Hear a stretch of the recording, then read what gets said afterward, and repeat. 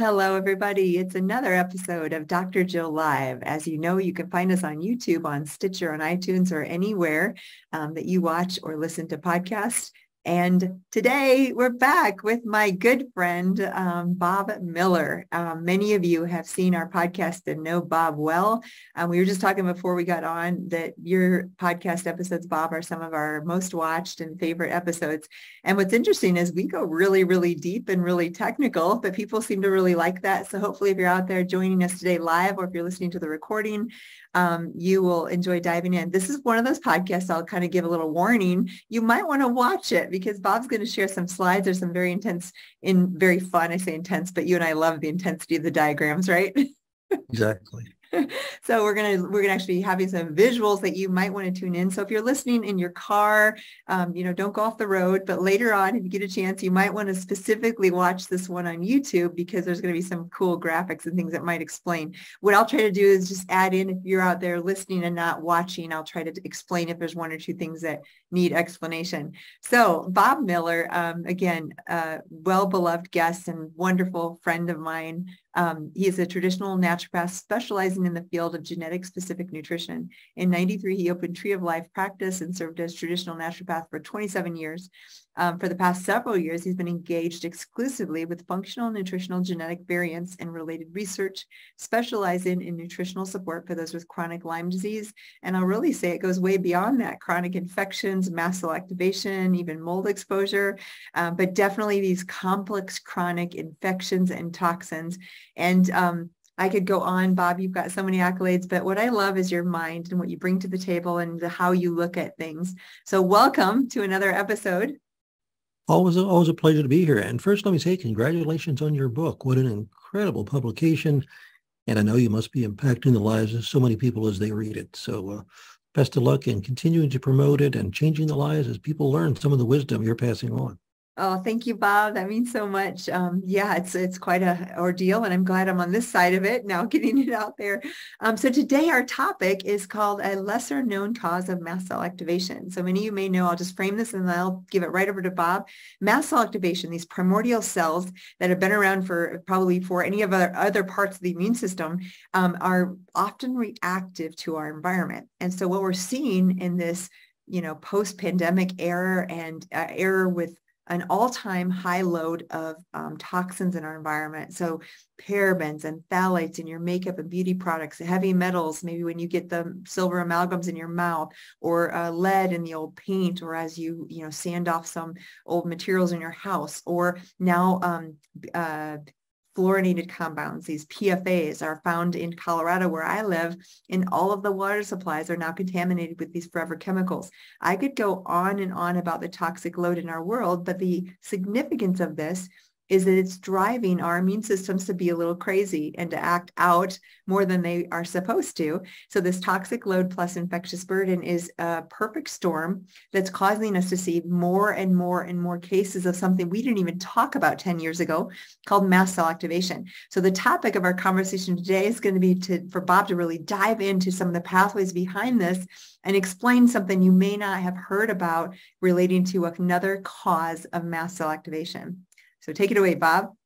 Okay, what a great introduction. I mean, you just gave a 2-hour class on mast cells in 45 seconds. So excellent. Excellent. So our topic here, and are you seeing the screen okay? Yes.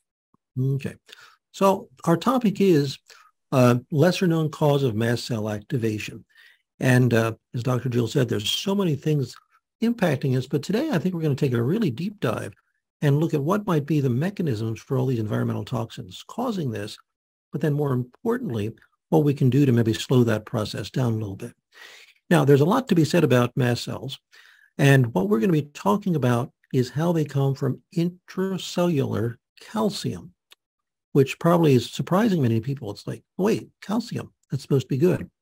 From something that probably no one has ever heard of. It's the Aryl hydrocarbon receptor, the NMDA receptor, and then, of course, the last one most people have heard about, and that's EMF.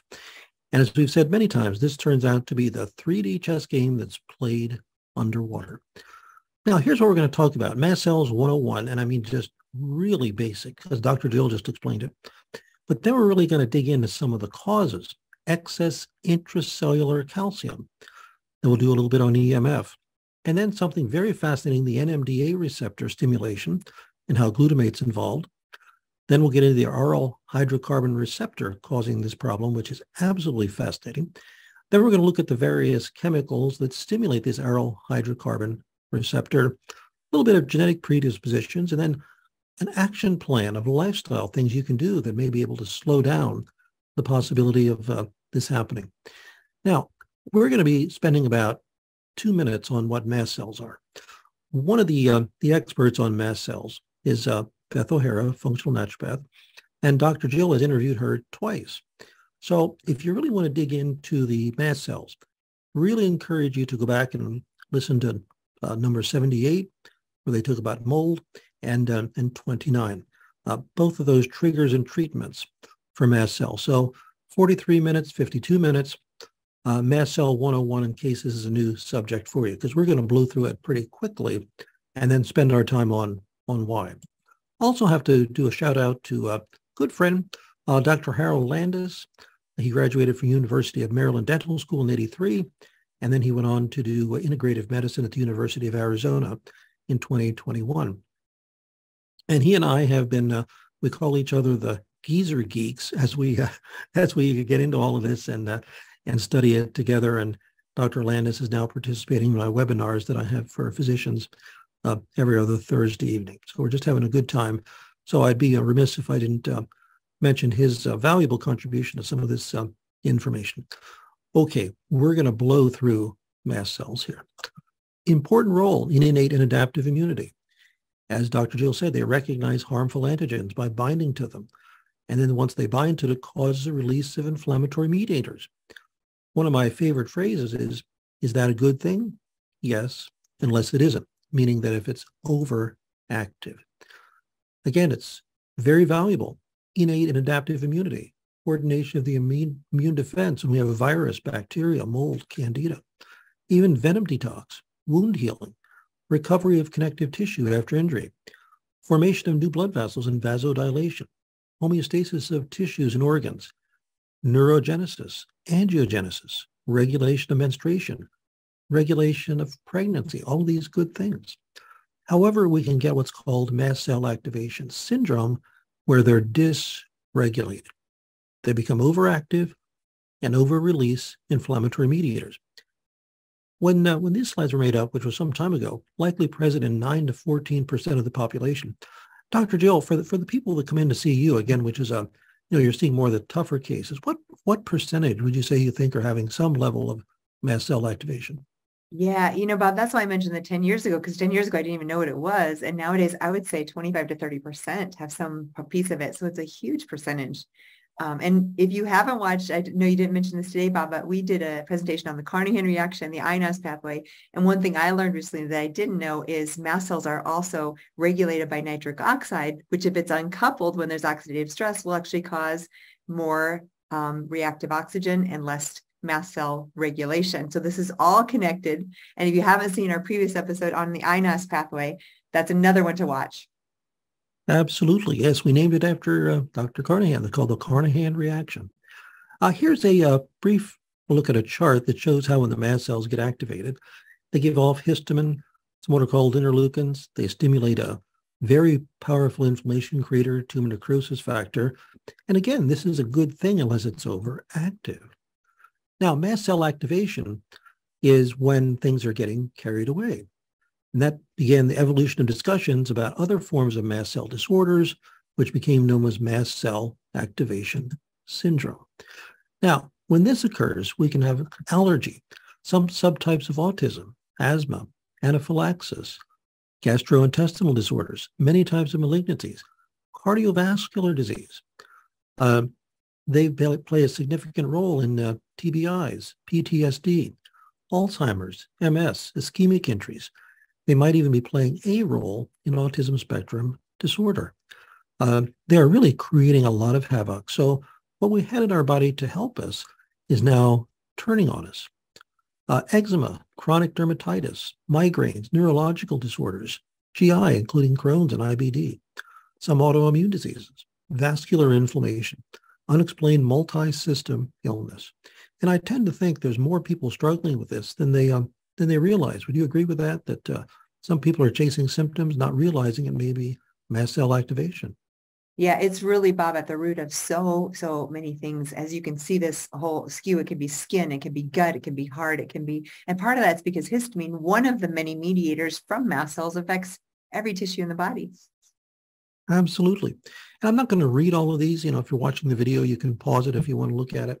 But you can see it's widespread, all of the things that can be created by excess mast cells.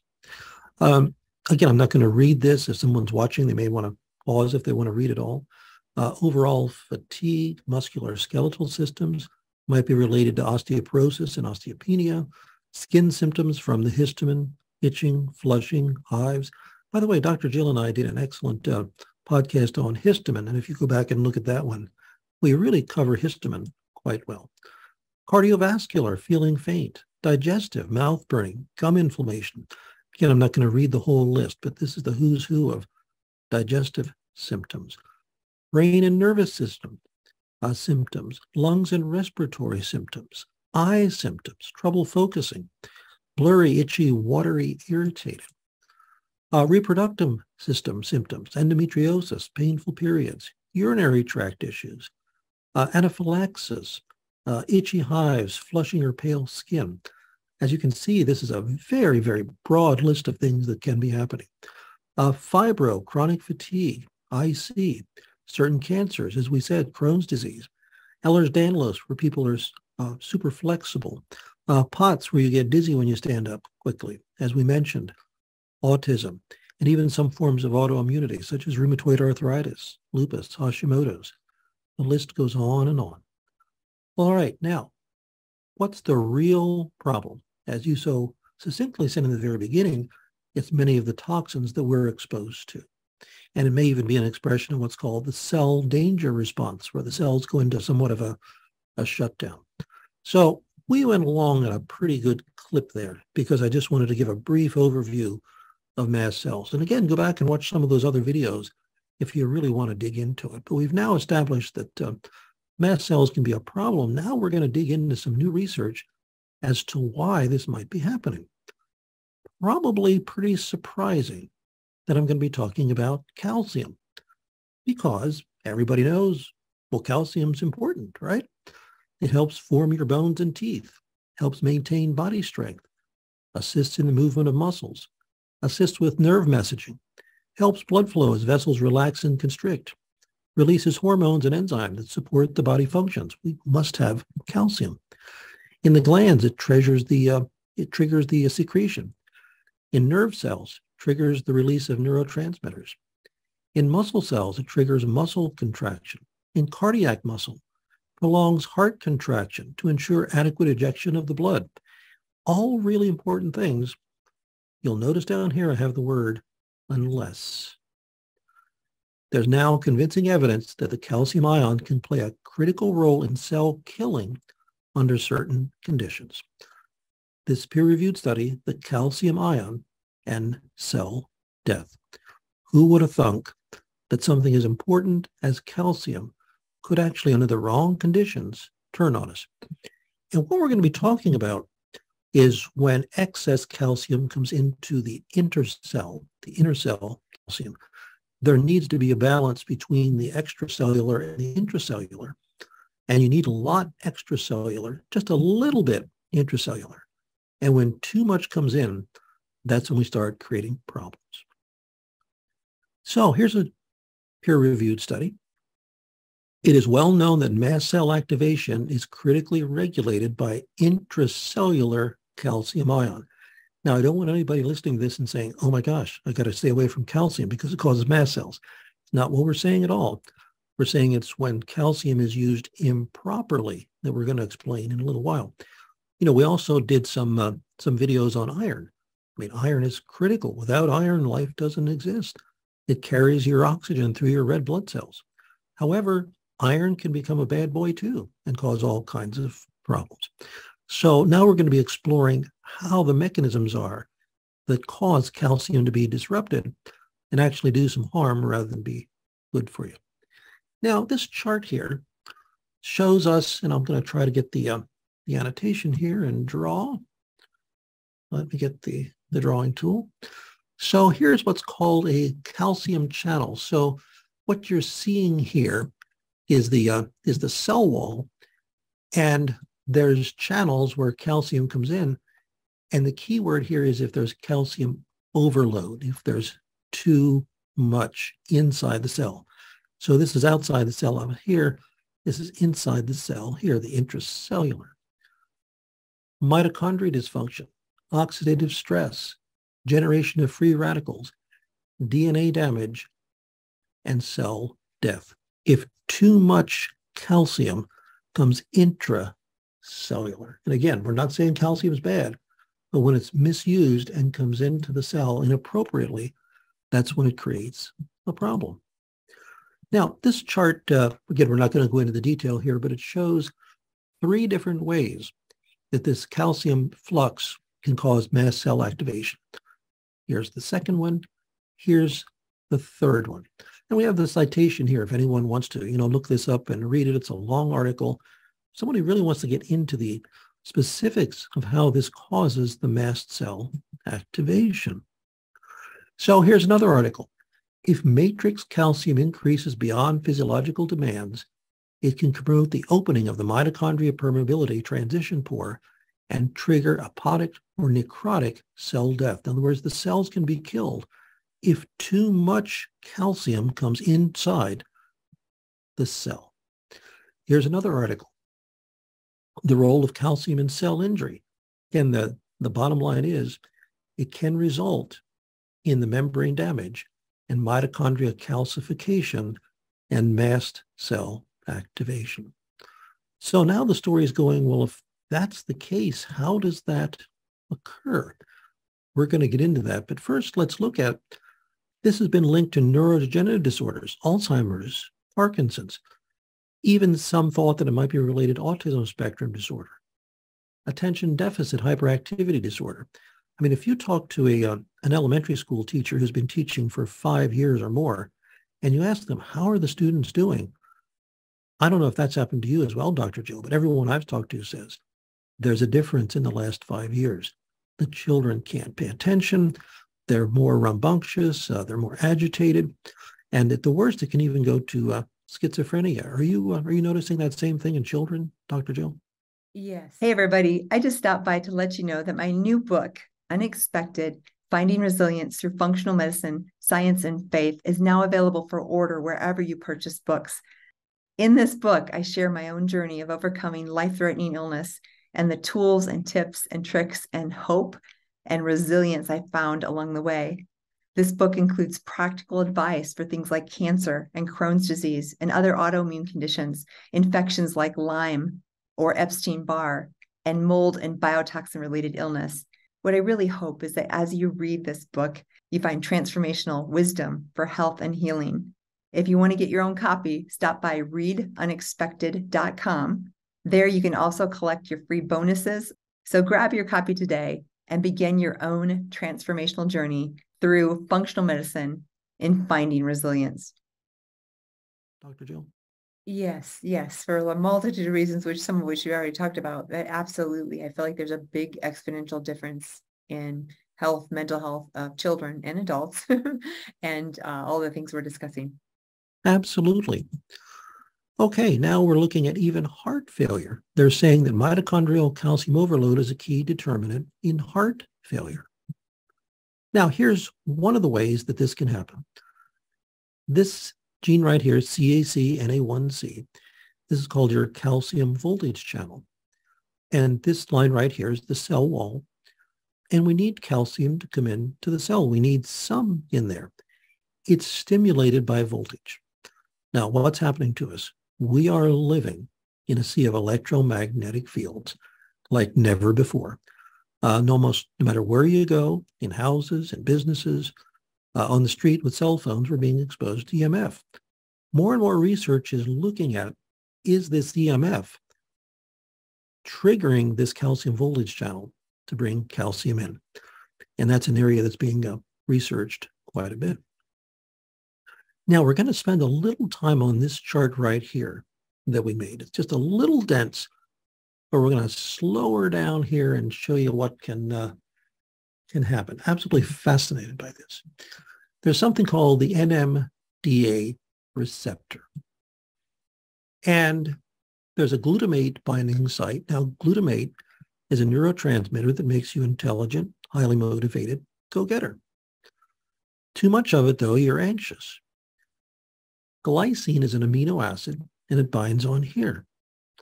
And if there's too much stimulation of this NMDA receptor, look what it does. It brings in calcium into the cell. Again, this is the outer cell up here. This is the inner cell here, creating mast cells.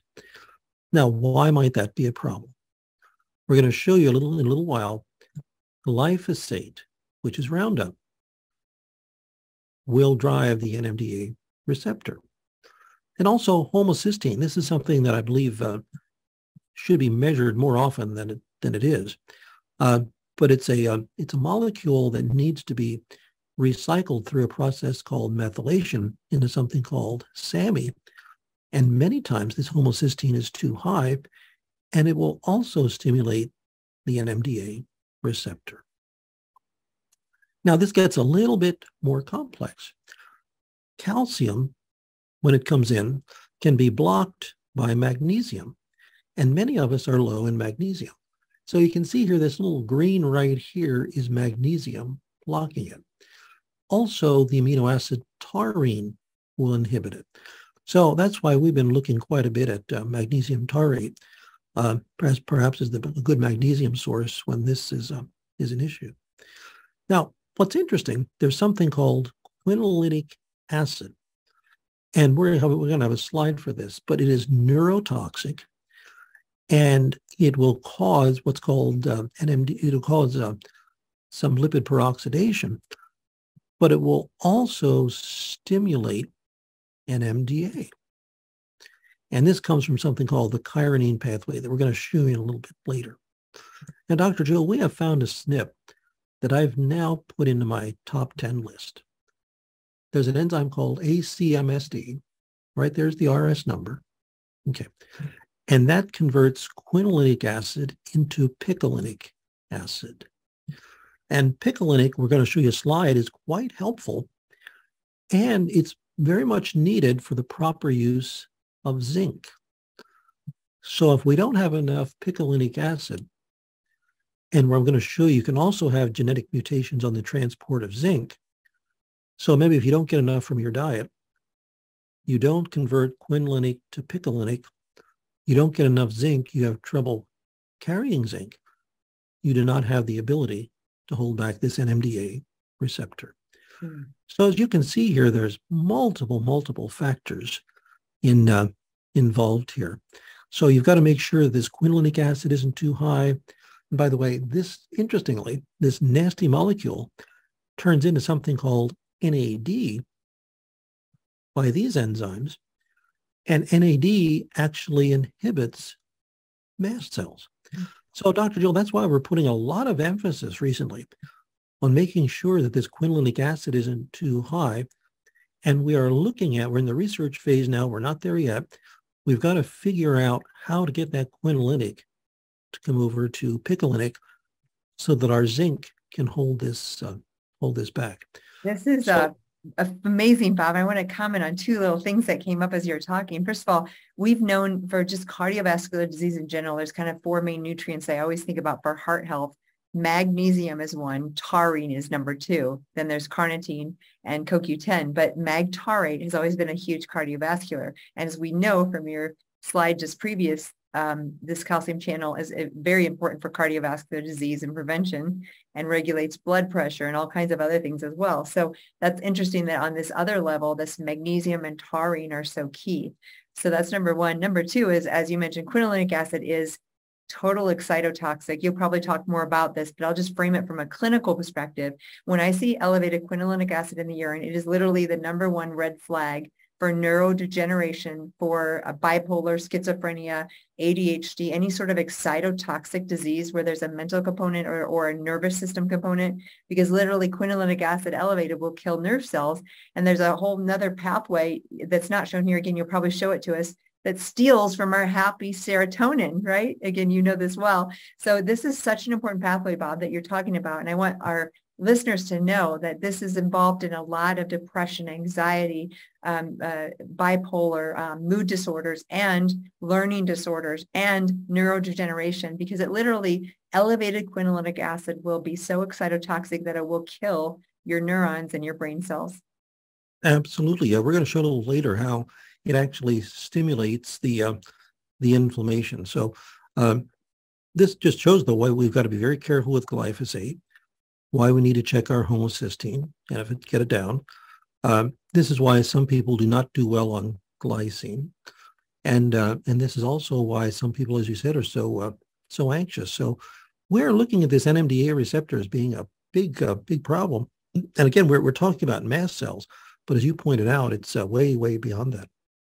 Okay, now here we're saying that massive activation of the glutamate receptors that we just talked about can result in excessive rises in the calcium that's thought to underlie the fundamental processes leading to neuronal death. Preventing such cellular calcium rises in the brain may reduce considerably the neuronal damage either that's produced by stroke, head trauma, or epilepsy. Here again, another study. If anyone wants to, read the whole study, just go to a search engine and just type in that title, and that will pop up the whole study. I just took like the one sentence that summarizes it. Excessive or prolonged exposure to glutamate causes an elevation of intracellular calcium levels that can ultimately trigger neuronal death. Now, I've been talking about glutamate probably for the last 15 years. From a standpoint of, yes, it makes you intelligent, highly motivated, go-getter, but it can make you anxious, and it can, lead to, a little bit of ADD, bipolar, schizophrenia. Only recently have we dug in and realized this is also a very powerful way to create inflammation inside the body. And we'll be connecting those dots a little bit later. So here they're saying just another study that says the activation of the NMDA receptors produces prolonged increases in that intracellular calcium concentration. All right, now we're going to get just a wee bit deeper here. So you'll see on the right here, that's what you just saw. Okay, so we went through all of that. Now what I'm going to talk about is glutamate. So right here is glutamate. Makes you intelligent, highly motivated, go-getter. Okay, and it's made from glutamine, and there are actually genes that are enzymes that will cause the glutamine to turn into glutamate. Glutamate will go back into glutamine. There's an enzyme called DAO that when there's mutations on it, it will cause the glutamate to go even higher. There's enzymes called GLUD and GOT that will turn glutamate into alpha-ketoglutarate, which is energy inside the mitochondria. And you can have mutations on GLUD. You can have mutations on GOT. And one of the things, Dr. Jill, I'm very excited about recently is oxaloacetate. This shows up in the Krebs cycle, and it takes glutamate and turns it into alpha-ketoglutarate. Now, this is surprising. We just literally learned this in the last couple of months. Something called pyruvate turns into oxaloacetate. And one of the B vitamins is biotin. And if you speak to most people about biotin, it's like, isn't that for the hair, the skin, the nails? Yeah, sort of. I've just begun to learn recently biotin is much more important than we ever realized, because the pyruvate carboxylase enzyme will take biotin and turn it into oxaloacetate to clear the glutamate. So for some individuals, if you have a genetic mutation that you don't transport the biotin, that you don't recycle the biotin, that you don't use the biotin to turn the pyruvate, you're low on oxaloacetate, which also impacts your Krebs cycle, but this glutamate is allowed to run wild. Cool. And Bob, there's a product, I'm not going to mention brand names on here, but there's an oxaloacetate that I've been starting to use in clinical practice because it was talked about with the cell danger response, which is kind of related to mast cell activation. And the studies on this oxaloacetate using high doses can decrease that cell danger response and decrease mast cell activation. But I did not know this pathway. Like now that I see it, it's like an aha, because of course that works. And of course, you can do it with more biotin or pyruvate in the right person too. I'm sure you'll tell us about that, but this is fascinating. Yeah, absolutely. Well, I'm starting to use that product as well with very good results. Yes. And guess who else on this call, like that would be like me, has high glutamate. So yeah, both you. I know. I'm on this. Love it. Now, what gets interesting then is that glutamate will stimulate the NMD receptor that we just talked about. But there's even more. Now, this really surprised me. So this line here is your cell wall. And there's something called lipids that have to replace the cell wall and build the cell wall. So as you all know, we're made of cells, and we've got this cell wall. And it's made up of, from lipids, our fats. Well, what can happen is that iron and hydrogen peroxide, and by the way, this might be another podcast sometime just to dig into this, what's called ferroptosis. It will damage this lipid. And if it joins the cell wall, it damages the cell wall. And I was hoping to have another graph made up, just couldn't get it done. But there's a dance between this damage to the cell wall and the NMDA receptor, and something that we're going to talk about later. Maybe that'll be our part 2 at some point. But what happens is when this lipid gets damaged, there's an enzyme called GSS that makes something called glutathione, and then an enzyme called glutathione peroxidase number 4 that takes the glutathione and fixes this guy so he can join the cell wall in a healthy way. It's called lipid peroxidation or ferroptosis. So you can see glutamine comes in, cysteine comes in, and as you all know, the glutathione is a tripeptide. So it's got lysine, glutamine, and glutamate. But interestingly, look at this key point right here. Glutamate inhibits the enzyme that brings the cysteine in to make the glutathione. Whoa. To me, that was a big deal. And then also cysteine, if it doesn't turn into glutathione, it can actually be inflammatory especially if it can't go through what's called SUOX, and that'll actually make inflammation. So people might be taking cysteine like NAC, thinking, oh, cool, that's going to make me more glutathione. But if it's blocked, and you might have problems with something called the SUOX enzyme that's, downstream down here, you can actually make inflammation by taking NAC. Hate when that happens. Bob, I love that you mentioned that. I just want to emphasize because, and quick question. Well, first of all, NAC is a precursor of cysteine. So everybody out there's probably heard of NAC. Many of you are taking it. And I would totally agree. Clinically, I have seen people get worse, usually when they have underlying infections, inflammation that's not controlled. And too much NAC can be a problem. So be very aware. All these nutrients have their good sides and bad sides. I have a question that you may or may not have the answer to, but that alpha-ketoglutarate acid or glutarate at the top left there, I see your arrows going from glutamate. So I'm assuming your body can convert glutamate to that. And that's a good pathway because that converts to energy. Does taking alpha-ketoglutarate do anything to the glutamate itself? Is there any back pathway that you know of? Well, I've never studied that, dug into it, but it would just make clinical sense that if you would take too much of it, it may cause the glutamate to back up. So, which we've said this many times, not too much, not too little of just about everything.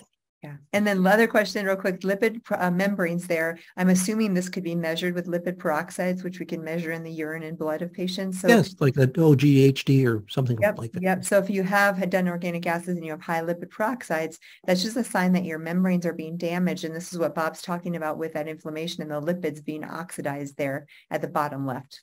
Yes. And, when we get breakdown of the cell membrane, that's when the body breaks down. Because we live and die at the cellular level. Yeah. So you can see now why I have a new appreciation for glutamate. Not just makes you anxious and gives you nightmares. It can actually do serious damage to the body. Any other thoughts, questions on this before I move on? Just one more caveat, if you're out there and you or a loved one has cancer, these pathways can be active in cancer, especially one thing I always look at if someone has cancer is, are they making lipid peroxides or 8-DH-DOH, which 8-deoxy, can't remember the full name there, but those two markers are related to oxidative stress and definitely related to DNA damage, which is a precursor of cancer. So this is relevant not only to inflammation, mast cell, but patients with cancer. Well, let me talk about one of my other pet peeves. A lot of people think they have an upset intestinal tract, which they might. And too many times people reach for or suggested glutamine. I'm not anti-glutamine. It does stimulate mTOR. It will rebuild the gut. But if you've already got this overactive, you can be throwing fuel on the fire by taking glutamine. And that can include things like bone broth, Chinese food, collagen, all of those things that we tend to think are good for us, like bone broth. Well, that can't be bad for you. Well, if you've got too much glutamate being made, in some instances, that could happen. Now, again, I'm not anti-bone broth. It has a lot of benefits. But if this is an issue, maybe some caution is warranted.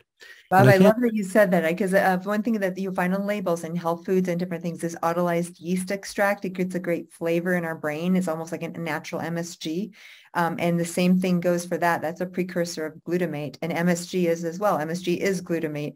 So anything with MSG, anything with autolyzed yeast extract, anything with collagen or bone broth, those things can trigger this pathway.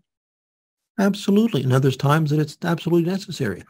But if we're concerned that this guy is too upregulated, caution might be warranted. All right, quinolinic acid, and you did a good job talking about how dangerous it is. It's an agonist, meaning it supports or stimulates that NMDR receptor. So it's a brain excitotoxin. And they're saying it's a neurotoxin, gliotoxin, pro-inflammatory mediator, pro-oxidant molecule. It can alter the integrity and cohesion of the blood-brain barrier. How often, I know you do look at a lot of organic acid tests. How often do you see that elevated, Dr. Jill? And I check pretty much every single person for this. It's on my organic acid panel. I would say on this, it's probably 10 to 20%, which is still, 1 or 2 in 10. Not as high as just the mast cell activation, but let's say even 10%. It's significant. And like I said, there's a few red flags in my practice that I see. And this is one of them that I'm like, oh, this is very bad. This will long-term lead to some sort of neurodegeneration, mood disorder, or some long-term sequelae. So it's a really big deal if you have this elevated. Absolutely. Just another that kind of says the same thing, implicated in the cause of many human neurological diseases. All right, now picolinic acid. Now, if you remember back to my chart, I showed you there's an enzyme that turns quinolinic into picolinic. And I'm very intrigued by this because we found a study that when that AMSSD that I showed you, when it's homozygous, much higher rate of depression and or even suicidal ideations. So that quinolinic acid is really playing havoc on us. And I think we found the 1RS number that can really impact it. Now, we're way early on this. But what I'm finding is in many autistic children, they have a homozygous on that one. They can't convert the quinolinic to the picolinic. So on the other hand, picolinic comes from L-tryptophan that I'll show you in a little bit. And Bob, let's repeat that gene real quick. I know you said it. I want to make sure people hear it. And then I heard it. The gene that converts quinolinic to picolinic is what? ACS. Got it. MD. Thank you. And there's the RS number, 2121337. And I don't think I put that slide up, but there is a slide that this is related to depression. Well, that would certainly make sense. Yeah. So if anyone can check their genes for that, that's a good one to look at. So as I said, we're seeing that quite often in autistic children. Okay, now picolinic. Neuroprotective, immunological, anti-proliferative effects. Picolinic acid increases the turnover of zinc in addition to enhancing the absorption and excretion. So it has implications for uses in zinc deficiency. So think about how this becomes the perfect storm. If you don't turn your quinolinic into picolinic, you're going to stimulate the NMDA. Then you might be inhibiting the one mineral that calms it down. Perfect storm. Now, just clinical observation only.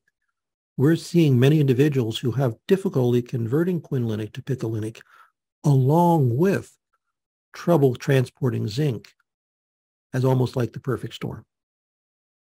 So we've been trying to put these people on a lot of zinc picolinate. And Bob, interesting, there's a German researcher who's doing DNA addicts. What he's doing is he's testing your DNA for things that stick to the DNA and damage the DNA. That could be aspergillus, like mold. It could be metals. It could be all kinds of chemicals and toxins. And he literally does a panel of the DNA for these adjuvants. But the core thing that he finds is low intracellular zinc is the thing that triggers the worst reactions, which goes back to probably this research here and why zinc is so core and so important for detox. Absolutely. I'm glad you pointed that out. That's very valuable. All right, homocysteine, we mentioned this earlier, is known as an agonist. Again, that means it helps it. Antagonist means it goes against it, to that NMDAR. So that's so important to keep your homocysteine levels in check. And I'm sure you check that, don't you, Dr. Jill? I do on every patient. And my ideal is below 9 if you're healthy, below 7 if you have neurodegenerative disease. Absolutely. And I'm surprised how many doctors do not check it. It's often when we're consulting with folks, it's what's your homocysteine? I don't know. And there's a book out there called The Higher Your Homocysteine, the Sooner You Die from All Causes. And we're going to show you very briefly another pathway that homocysteine can stimulate, what's called the Fenton reaction, where iron becomes a free radical. Okay, just another article here. Homocysteine-dependent NMDA receptor stimulation and the resultant calcium influx leads to rapid and sustained phosphorylation. Glyphosate, again, peer-reviewed study. You can look these up. If you type all these words in, the whole thing will pop up. Our results strongly suggest that activation of the NMDAR pathway, together with its downstream calcium, is caused by glyphosate. Fructose modifies the NMDA receptors and can make seizures worse. So what have we done in the last 40, 50 years? By the way, one of my favorite jokes is I was born in 1954. And when I'm speaking to younger people, I'll say, yeah, I was born on a different planet, meaning that we didn't have all of these things that we have today. So we have high fructose corn syrup. Then we have the glyphosate. No wonder we're seeing so many people struggling and anxious.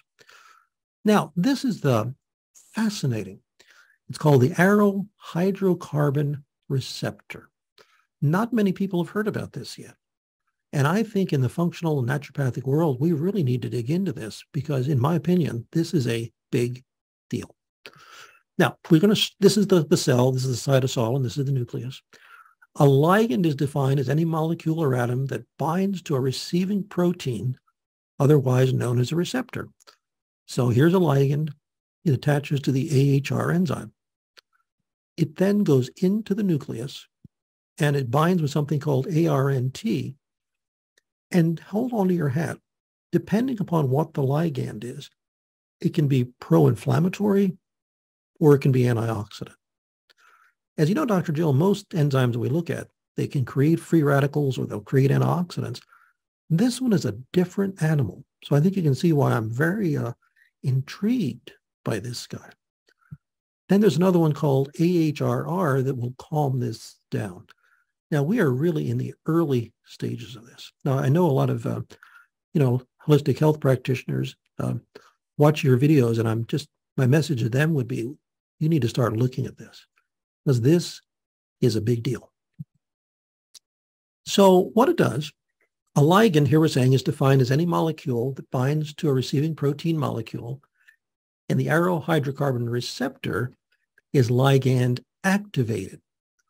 That takes in environmental, dietary, microbial, metabolic cues to control complex transitional programs. And when we say complex, this is still now being researched by the scientific community. And data is coming out. I mean, there's so many papers being written on this. This is being looked at. But I'd like to bring attention to it, to the functional world, because I think it's a missing piece. This is a little dense, but I do want to go through the whole thing slowly. It's a transcription factor and receptor for small molecule chemicals, including dioxins, environmental pollutants. Now, that you pointed that out very succinctly in your opening comments. But it will also take in things such as flavonoids, byproducts of intestinal microbiomes, and drugs. Now, once this ligation occurs, it translates to the nucleus. In other words, goes into the nucleus. Then this big word here, the direct interaction between at least two different functional receptors forming a complex with specific biochemical and functional properties different from those of the component receptor unit. Boy, is that a mouthful. With the AHR nuclear translocator ARNT binds and regulates the expression of target genes. In other words, it will determine based upon what the ligand is, what it does. Now, one of the things that it turns on is CYP1A1 and CYP1A2 and 1B1. And that's called cytochrome P450 or phase 1 detox. Is that a good thing? Yes, unless it's excessive, because what happens is this takes toxins, turns them into something that can be absolutely worse if it's not cleared by what's called phase 2. So if your phase 2 enzymes are not doing their job properly, and you start stimulating phase 1, you can have a little bit of a problem. So the reactive oxygen species are generated during this process by these cytochrome P450s, or, this is so wild, antioxidants through NRF2. NRF2 is what turns on all your antioxidants. So you can be turning on more inflammation or anti-inflammatory. And there's also, to make it a little more complex, there's an Aryl hydrocarbon receptor repressor, and we haven't even begun to dig into that. You know, might there be some ways to turn this on? So as you can see, this is incredibly complex.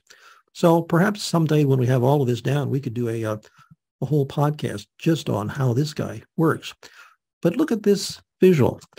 If you get some dioxin or other bad chemicals, it'll stimulate the CYPs and make oxidative stress that does DNA damage and inflammatory cytokines. Or if the right flavonoids go in, it turns on NRF2, the master antioxidant, and has antioxidant properties. So, Jill, are you a little surprised by how this one guy can do two different things? This is amazing, Bob. And I knew you told me there was some really cool thing you're going to share today. And once again, my mind is blown. This is and you're right. I feel like I know a lot of what's going on. I have not studied this mechanism. So, Doc. Yeah, I think we really need to. I think those of us in the functional world really need to understand this because, well, as we'll talk about later, some of these nasty chemicals that we weren't exposed to 50 years ago is stimulating it.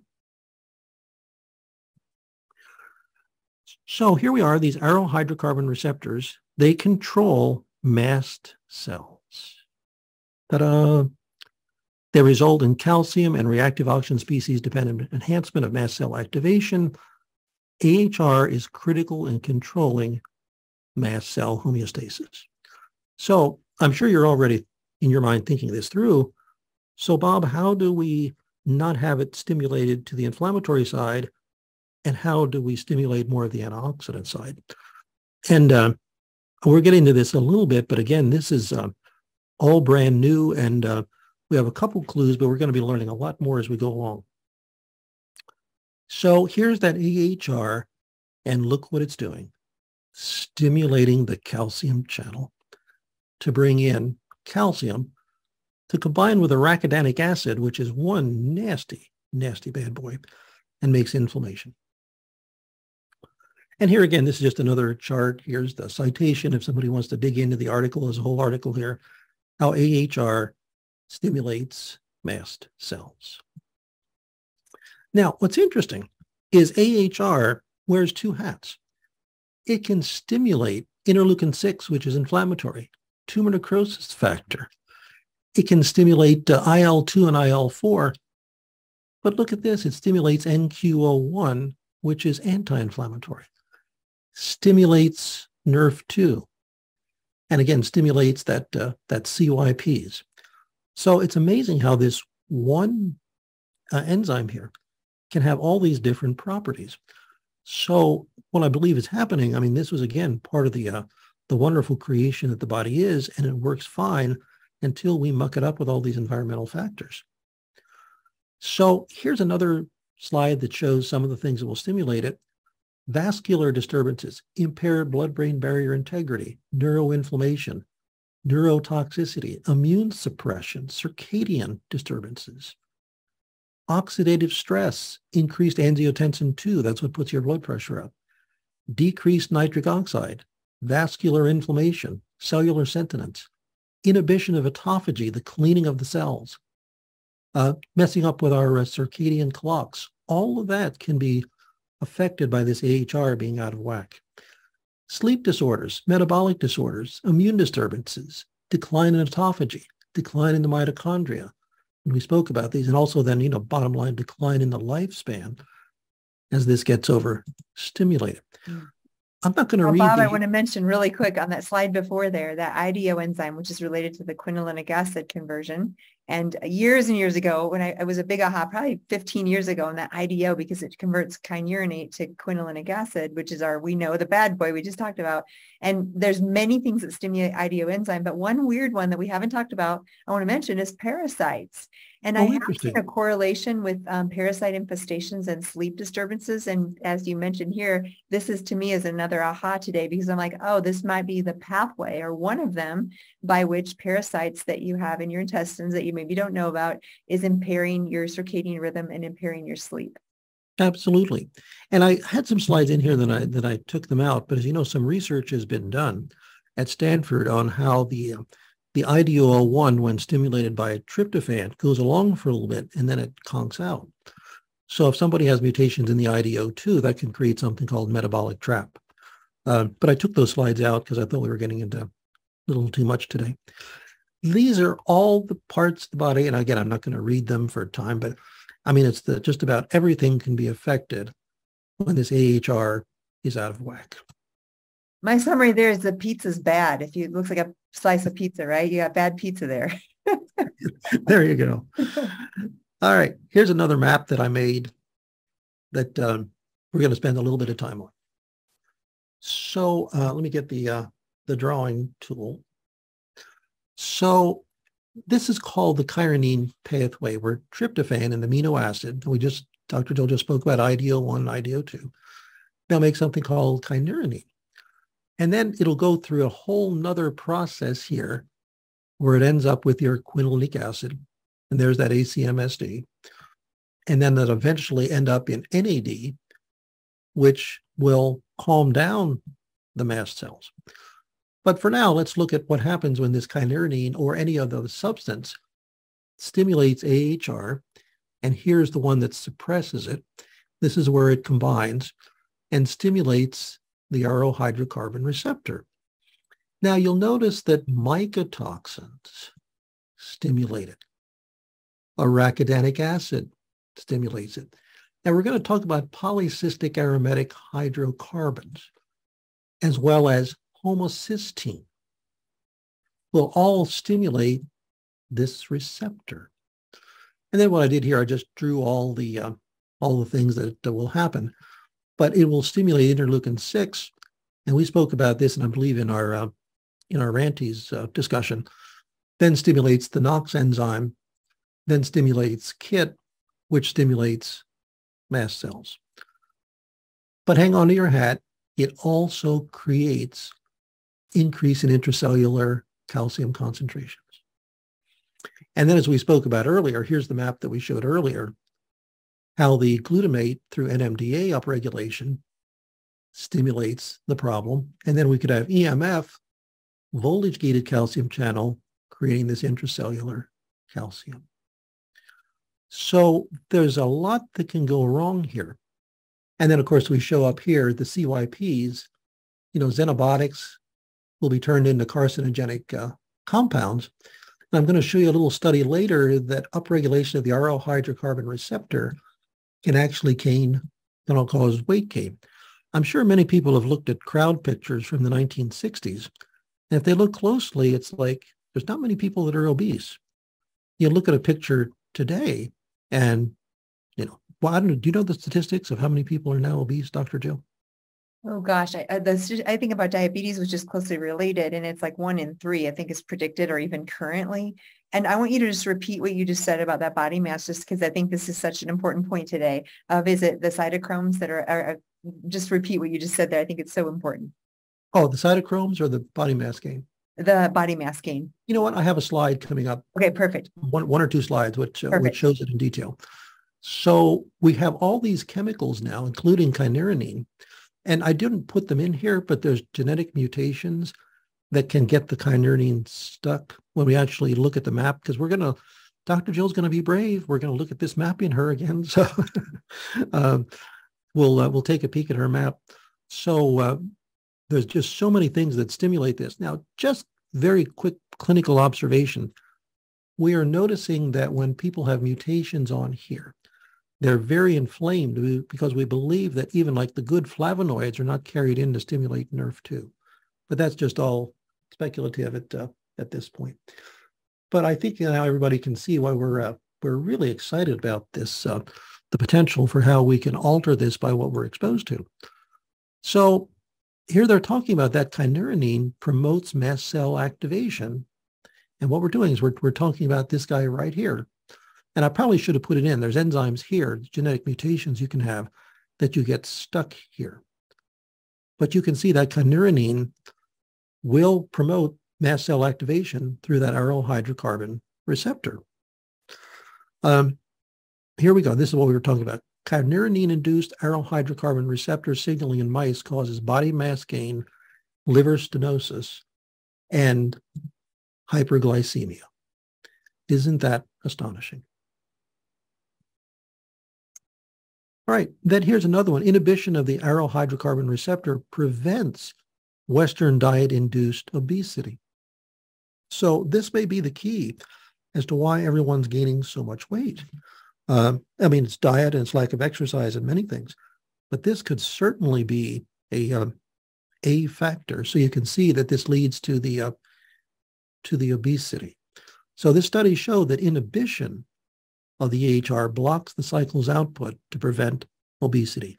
Again, if anyone wants to read the whole article, just type that in on Google and up will pop the entire article with all of this if anyone wants to really dig in and learn more.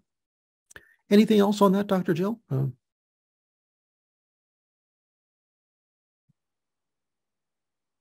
Oh, your microphone's off. There we go. Sorry, I got the tool got all hooked up there and tangled. Okay, all I was going to say is this makes so much sense. As we started with toxic load increasing obesity, this is one of the mechanisms you just described as far as how all these chemicals in our environment are contributing, even if you're eating the same thing, exercising the same amount, to the increase in body weight gain, fatty liver, and obesity. Absolutely. So the gut microbiota activates through the tryptophan metabolite kynurenine to mediate. In this case, they're talking about some kidney cancers. But we need to really dig into this because tryptophan can turn into something called tryptamine that stimulates the aryl hydrocarbon. So we'd like to see if we can find maybe some probiotics that would inhibit that. But that's research for another day. Now, I'm not going to read all of this, but polycyclic aromatic hydrocarbons, or PAHs. They're made whenever substances are burned.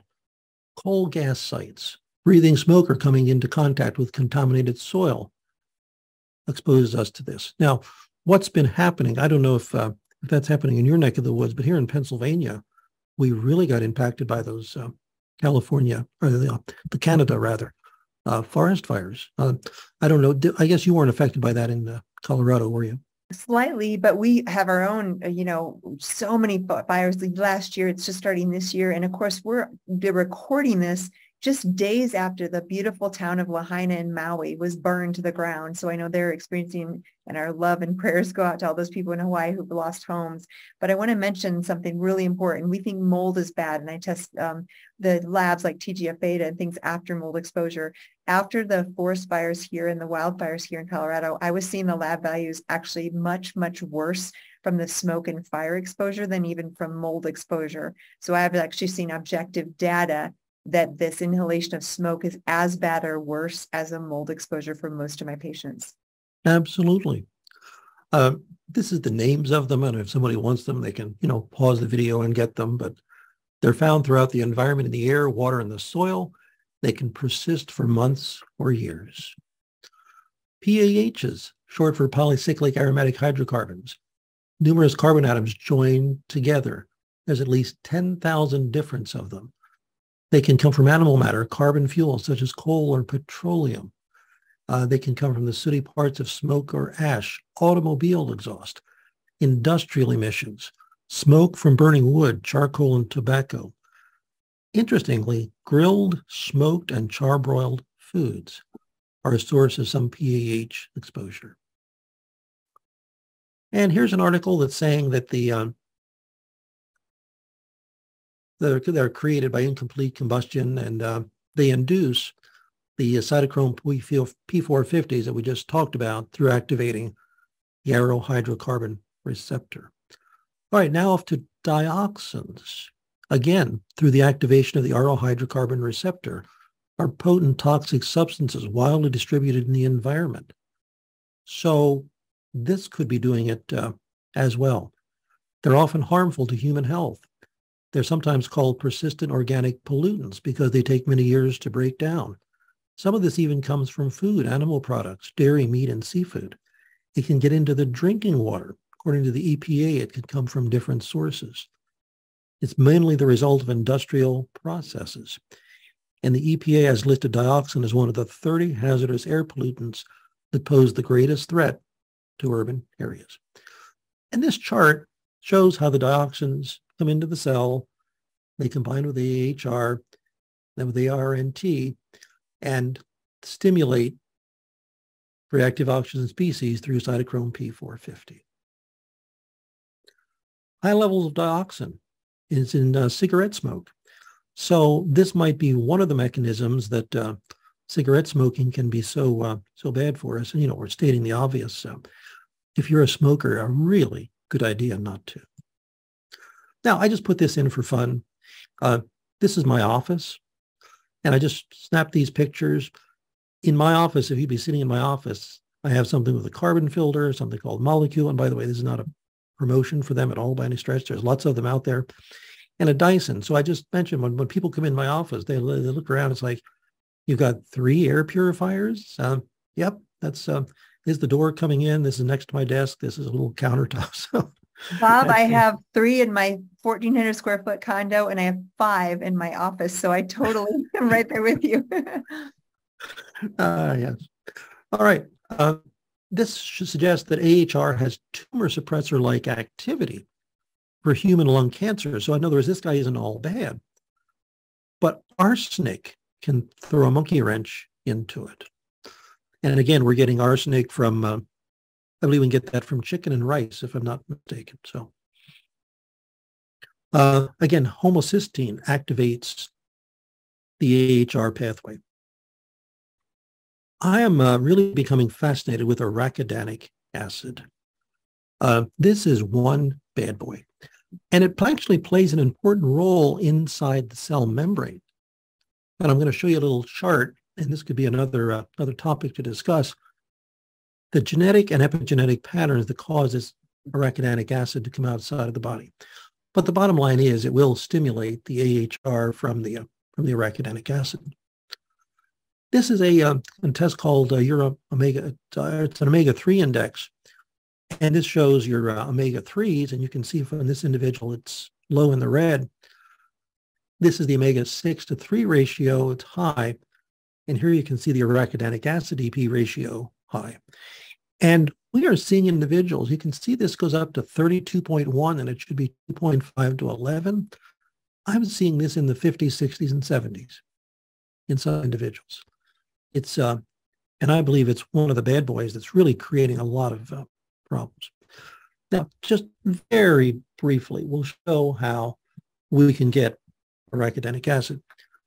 And we spoke about this. If somebody's really interested, we did the video a couple months ago on Rantes, and we talked about the tumor necrosis factor. And by the way, this is held back by something called heme oxygenase. So if you get a chance, watch the video Dr. Jill and I did on heme oxygenase, because that holds this back. Mycotoxins, virus, Clostridia, Borrelia, lipopolysaccharides stimulate TNFA. You can also have genetic issues where the TNFA is overactive. It'll stimulate an enzyme called PLA2 that pulls arachidonic acid out of the cell membrane. And then here's where it does its damage. It can create histamine. It can go through COX-2 and make pain and fever. This is the one I'm very intrigued with that we'll have to talk about at another time, through 12 locks in a process called ferroptosis, or through COX-1 and make something called thromboxane, which can make your can activate your platelets and make your blood too thick. So that's why I'm very intrigued by arachidonic acid. And as we said, it stimulates that Aryl hydrocarbon receptor, but it's also responsible in a process called ferroptosis, where iron combines with the arachidonic acid to again damage the lipid membranes. You spoke about this brilliantly in the opening. Aflatoxins and mycotoxins stimulate the Aryl hydrocarbon receptor. The endocrine disrupting potential of pesticides will stimulate the Aryl hydrocarbon receptor. Now this they're talking about hepcidin deficiency, which results in iron overloading and heme accumulation, again promotes the AHR-mediated oxidative stress. So again, iron, critical. I mean, we didn't have iron, life wouldn't exist, but in excess or used improperly, in addition to doing some other things, it promotes this AHR enzyme. We all know lead is not good for us. So this is another one that lead will stimulate the AHR and the CYP1A1 to create more inflammation. And as we all know, many years ago, we had lead in our paint, lead in our gasoline. And so lead toxicity is a huge problem. I would imagine, I don't know if you do it with everyone, but you probably do some testing for lead, I would imagine, Dr. Jill. I do. At some point, I test everyone for lead as well. Yes. How prevalent is it? I think less than when we didn't know about the chip. We know that chipping of paints and things are, a big issue, but I think it's less of an issue than it used to be, but I still see it. Absolutely. Mercury stimulates this process. So this is, anyone who's in functional medicine, knows this is the who of bad things. But we're now learning one of the effects that it might be having by stimulating this Aryl hydrocarbon receptor. Now, here's an interesting chart that we kind of sort of saw before, but this pulls it together a little more effectively. So here's tryptophan, an amino acid, and it needs to turn down into serotonin, and then it'll actually also turn into melatonin, which we need for sleep. There's a substance called BH4, which is needed to turn that tryptophan into serotonin. It's also needed to make nitric oxide. So I'd encourage you to go watch the video that Dr. Jill and I did on iNOS and the Carnahan reaction, where we looked at how what's called the NOS2 enzyme can be overactive and chew up your BH4. So if you chew up that BH4, you're going to be slightly depressed, and then you may have too much tryptophan. Well, that tryptophan through IDO1 and IDO2 comes down through here, makes kynurenine. And if you remember earlier, we talked about how that can stimulate the Aryl hydrocarbon receptor. There is one evidence-based SNP, I don't have the SNP number here, but it will cause things to be blocked right here. So we don't go down this pathway and make something called NAD. And we're also finding there's some mutations on this KYNU that also put the brakes on so we don't get down to this. In case anyone doesn't know, NAD is critical for life. It's part of energy production inside the cell. It's responsible for making NADPH. And I think Dr. Jill, we did a video on NAD and NADPH in the NADPH steal. So if we don't get enough of this, we have a problem. We can also have genetic mutations on QPRT and MNAT that we don't get enough NAD. Well, the NAD suppresses the mast cells. So you can see how this Carnahan pathway and this whole pathway is becoming so important. We just, I don't think we put enough emphasis on it in the functional world. And here you can see NAD boosting molecules suppress mast cell degranulation. So you can see if you go back to this map here, if we get clogged up right here, not only do we stimulate the Aryl hydrocarbon receptor that makes more inflammation in mast cells, but we don't have the NAD that helps knock it down. That's why we're beginning to believe this pathway is so vitally important. Resveratrol has antagonistic activity on the Aryl hydrocarbon receptor. So it may even help with the dioxin toxicity. Now, this is totally fascinating. Vitamin B12, and they're saying folic acid, but they probably mean folate, alleviate the symptoms of nutritional deficiency by antagonizing or against the Aryl hydrocarbon receptor. So what they're saying is that only these two substances, B12 and folate, will actually slow down that Aryl hydrocarbon receptor. So you can also have genetic mutations that I'll show in a couple minutes here that you may not transport your folate or you may not transport your B12. Then if you add to that dioxin exposure or those other environmental toxins, you've created the perfect storm. We've talked about this many times. Hydrogen, number one, periodic table of elements. And there's tablets that you can drop in a glass of water and they fizz. And I know both you and I are big fans of that. And I know you also breathe hydrogen as well. So who'd have thought that lowly hydrogen, number one on the periodic table of elements, will slow down that Aryl hydrocarbon receptor? Artichoke, who'd have thought? Artichoke has something in it that induces through AHR the NRF2, the good side of it. So we're going to be learning so much more about this, and I'm sure we're going to, as research goes on, there's more things that are going to come to us. But artichokes upregulates NRF2. That's what turns on all your antioxidants. One of my favorite enzymes, NQO1, which neutralizes superoxide and also helps properly use NAD. So here they're saying that it's activating it, but it's activating it in the antioxidant side. So it all depends what goes in, what it does. Milk thistle prevents the expression of the CYP1A1 and COX2, which are genes targeted by the Aryl hydrocarbon receptor. Indole 3 carbinol. It will actually also slow this down. It diminished the lipopolysaccharide-induced pro-inflammatory gene expression of INOS, many of these others, and it slows down the Aryl hydrocarbon receptor. Rosemary inhibits activation by dioxin. So if you're exposed to dioxin, the gentle little herb rosemary can help you out. A lot to be learned.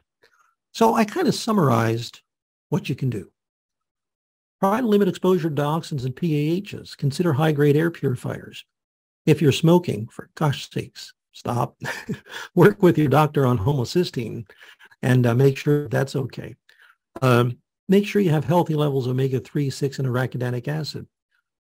Make sure you don't get exposed to lead, arsenic, or mercury.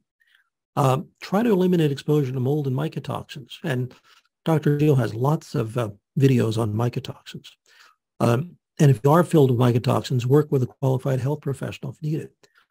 Might be a good idea to measure the quinolinic and chironine levels in the organic acid testing. And again, work with a qualified health professional to normalize if out of balance. Make sure your phase 2 detox pathways are working. Make sure you have adequate levels of folate and B12, but you've got to be cautious. We've talked about this before. Too much folate can stimulate histamine. Consider hydrogen water, indole 3 carbinol, milk thistle, resveratrol, and artichokes. And if you really want to go deep, look at functional genomic testing to see if any of those things are there.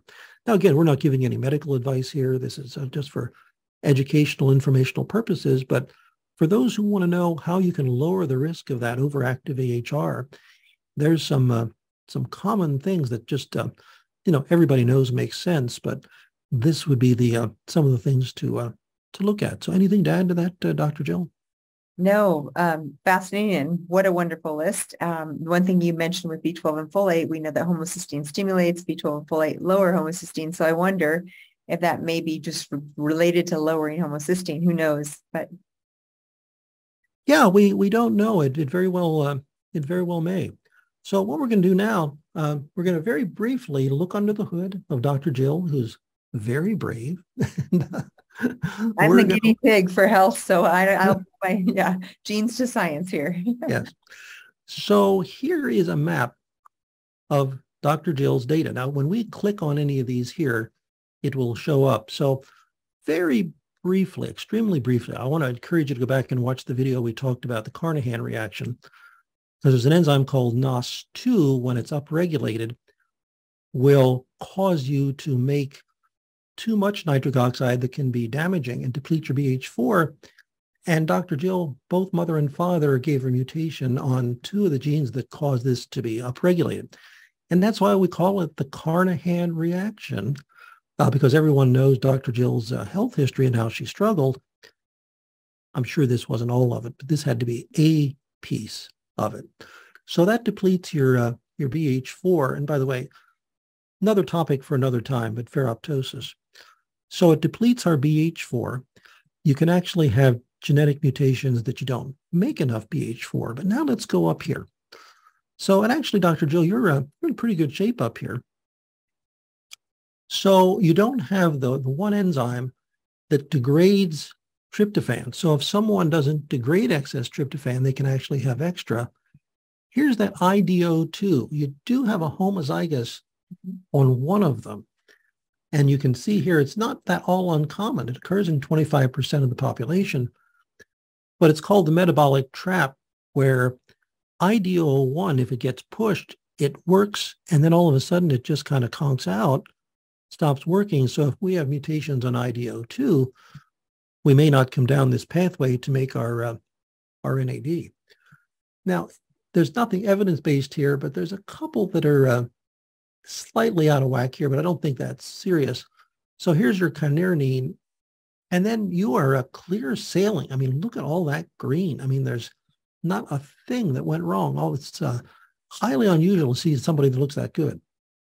So this is the one that we talked about, the one ending in 37. This is, I'm going to put this on my top 10 list of SNPs that are dangerous, that inhibits your body's ability to take quinolinic into to picolinic.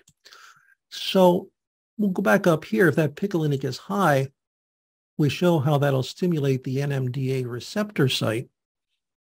And as I mentioned, if somebody's got that one, plus if they have difficulty controlling zinc, and you can see here, Dr. Jill, you're perfect on your zinc transport. No problems there whatsoever. Obviously, everybody knows you're brilliant. So there's genes called GRIN, and you don't have the ones that are considered pathological, but you've got a few SNPs here that could increase your NMDA, increase your glutamate a little bit.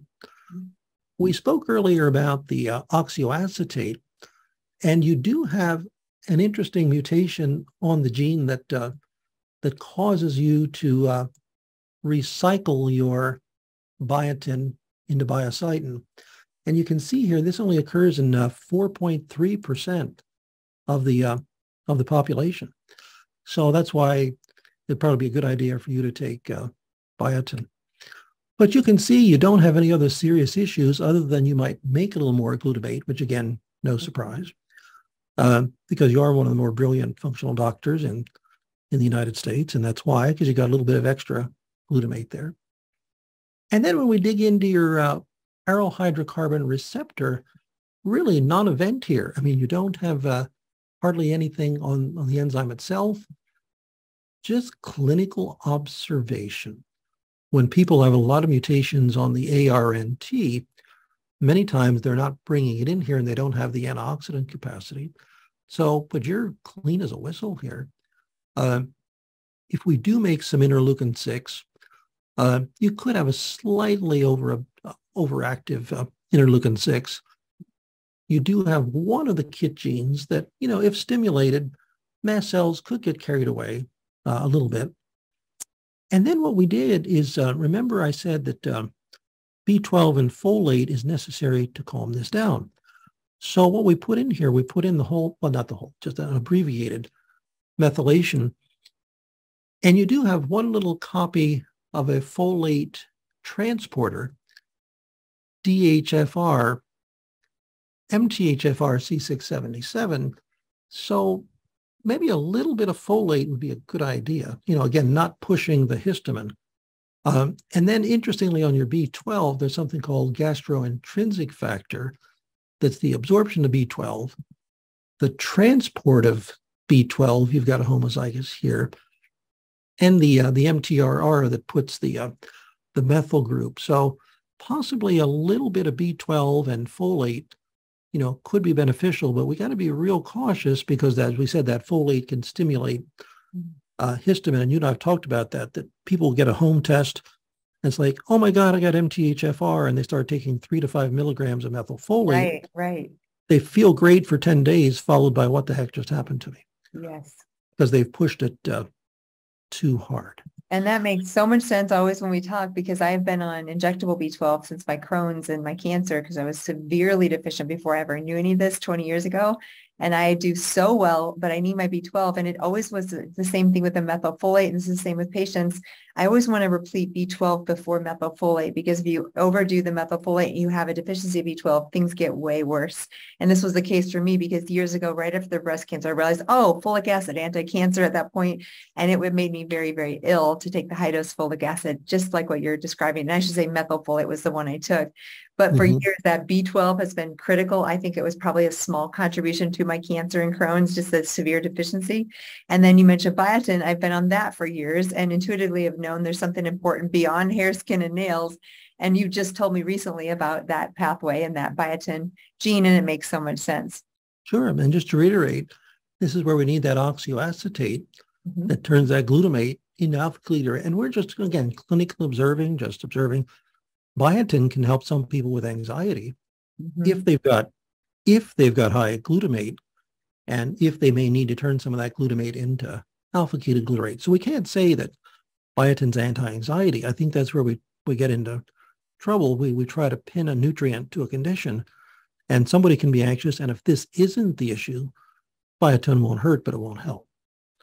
So that's why we have to get into precision care, where we see exactly where the need is.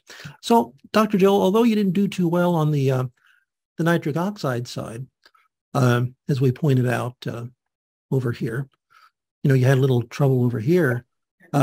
You were better than most. Very rarely do I see anybody who's got, clear sailing all the way down through here. So, so just some typical things like avoiding some of those toxins, a little bit of B12 and biotin like you're doing would probably be all you need. So so there you go. So thanks for being brave and letting everybody see you. You're welcome. Hopefully you are listening out there, getting some of this great information. You're probably like me, going to want to watch this again. Bob, you give us such great information. And tell us where we can get more about what you're doing, where we can find you. Sure, Give us that information. Yeah. So if now this slide is for health professionals. So if you're a health professional and would like to look at the genetic information, we have software called functional genomic analysis that creates that map that you just saw. We have supplements, and then we also have a saliva test, of course, that measures the DNA. So if you're a health professional and you find this interesting, just go to functionalgenomicanalysis.com, get a free trial of the software. We also have an online certification course that talks people through. It's like 24 hours of instruction to learn it all. First 3 modules are free. If you're not a health professional and you just want to listen to it just for fun, you certainly can. I mean, there's no certification or anything, but a lot of, lay people just say, this sounds cool, I want to learn it. If someone wants to go on a certification, if you use the Dr. Jill coupon, save $100. It's only $5.95, save $100. And again, this, if you don't have some health degree, this doesn't, you can't, just a layperson can't get this and then start practicing. This is for the person who's already qualified to just add that to it.